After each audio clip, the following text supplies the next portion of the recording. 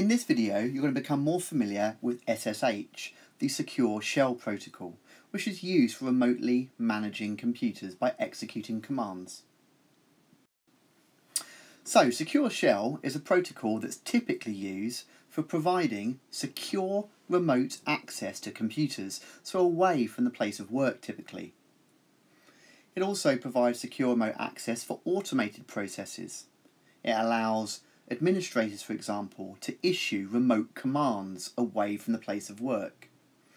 So its most typical use, as we say, is for managing a network away from the place of office. Now, there used to be an old version which did the same thing called Telnet, but that typically is not used anywhere these days, as this was an unencrypted method of connecting. Secure Shell uses public key encryption, which we covered in the previous section of videos, to authenticate the user and prevent unauthorized access. So here, remotely, away from the place of work, we have a client's PC with the Secure Shell protocol installed.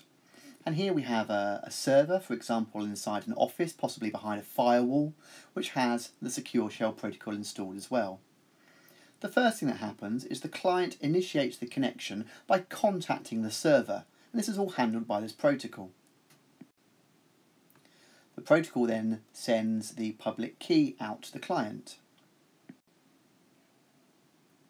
Once that's done, the server and client agree communication rules and then open a secure channel through which down various commands can then be sent. The user now has complete remote access to the host operating system and can issue commands. Now there's something really clever about Secure Shell which you need to appreciate for the exam.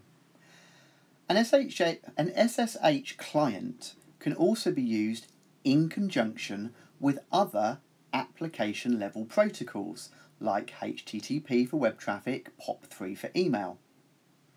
The SSH client can make a TCP connection on a remote port and send commands to that port using an appropriate protocol. In this way, you can use SSH to effectively tunnel through a company firewall on port 22. 22 is the port for the Secure Shell. You can then send other requests through this tunnel. For example, a HTTP GET request to grab a web page from this server.